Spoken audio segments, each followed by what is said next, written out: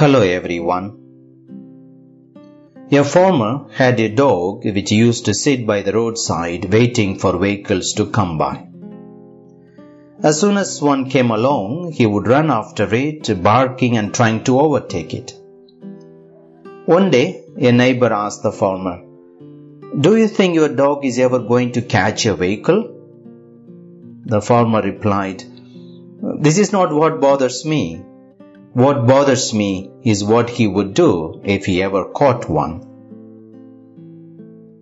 Friends, like the dog in the story, many people waste their whole life pursuing worthless things.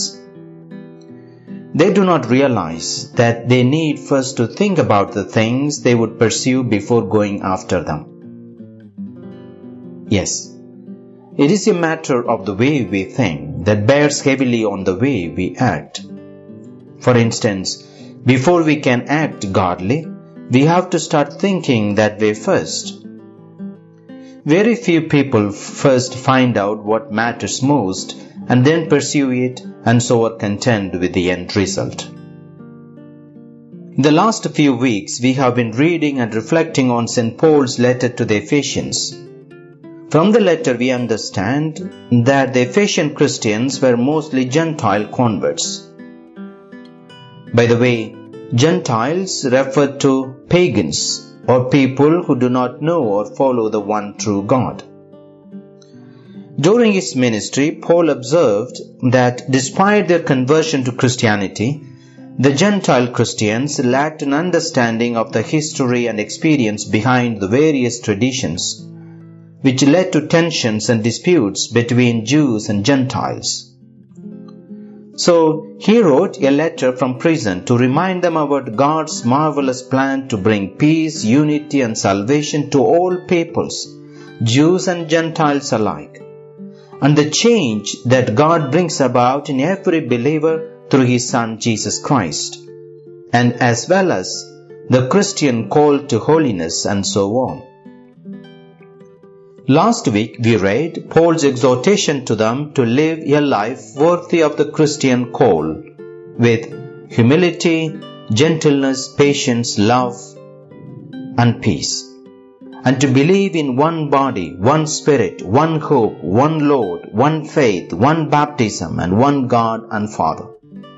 In today's text, Paul describes the changes in their thinking and behavior which being in Christ requires. He says, "I declare and testify in the Lord that you must no longer live as the Gentiles do in the futility of their minds." Friends, futility means uselessness or pointlessness. We all know that our minds are made to know truth. God has created us for truth.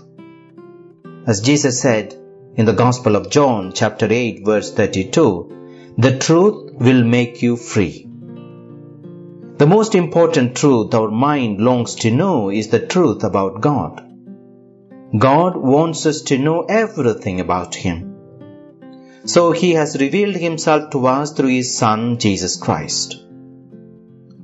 St. Augustine, in his book Confessions, beautifully expresses, "Thou hast made us for Thyself, O Lord, and our heart is restless until it finds its rest in Thee." However, when our minds reject the truth, in this case, spiritual and moral truth, they do become, in a very real sense, useless. They don't do for us what they are supposed to do. Oftentimes, we make mistakes when attempting to know the truth. We are deceived into thinking that something is true even though it is not.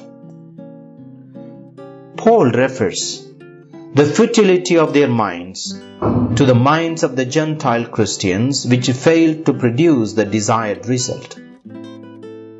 Their minds were useless and empty.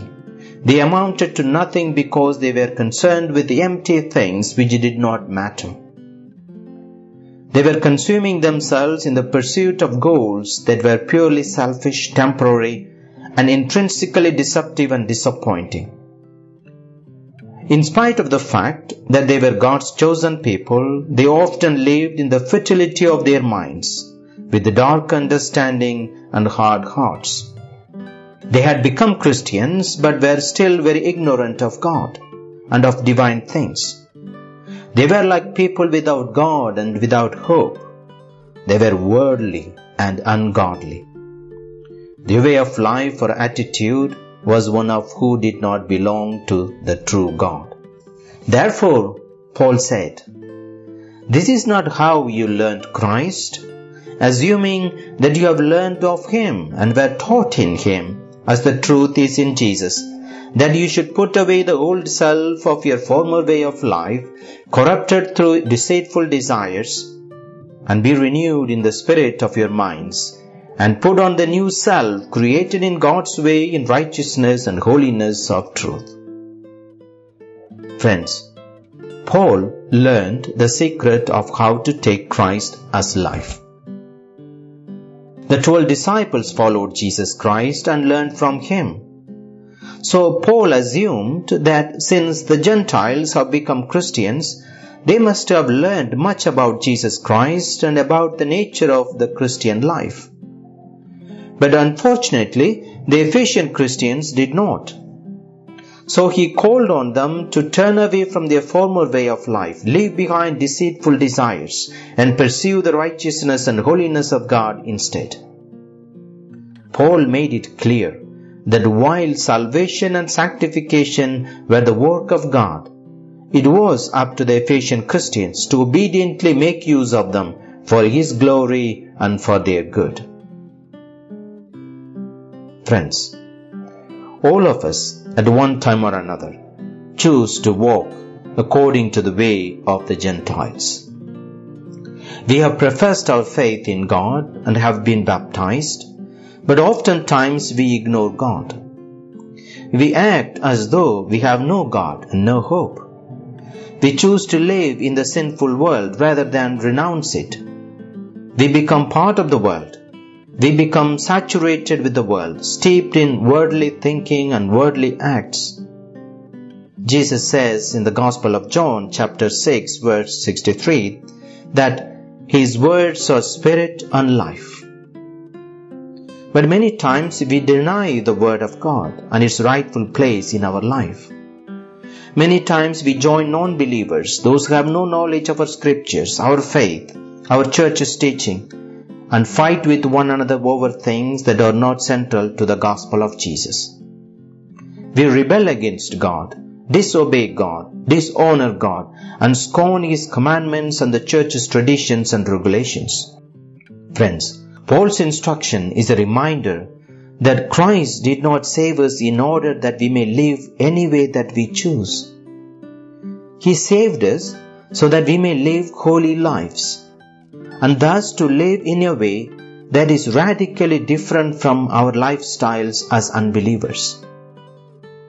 He calls us to conduct ourselves in a manner that is worthy of our calling in Christ. He calls us to turn from the corrupting influences of the world and guard ourselves against those who willfully commit sin and are rebellious.